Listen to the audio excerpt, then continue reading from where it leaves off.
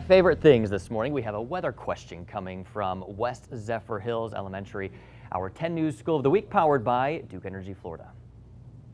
My name is Bailey, and I am in 2nd grade, and I go to West Zephyr Hills Elementary School.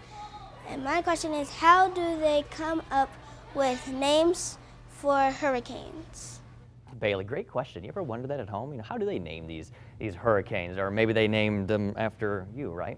Here's how it all works. We have 6 lists of names, and all of these names will then be recycled every 6 years. So the names are decided by the World Meteorological Organization. It's not me, it's not Bobby Deskins, it's not our weather team here at 10 News. The World Meteorological Organization, and they use these names in a rotation. So every 6 years you may notice some of the same names, which means the list that we're using this year, so that includes Arlene, Brett, Cindy, Don, and so on, will be used again in 2023. Now, all of these names are in alphabetical order, so Arlene, Brett, Cindy, Don, Emily, and so on, all the way through the alphabet. Now, we don't use every single letter, like Q, because it'd be hard to come up with all those names for some of those letters, but then they alternate between female, male, and female. Now, here's the thing.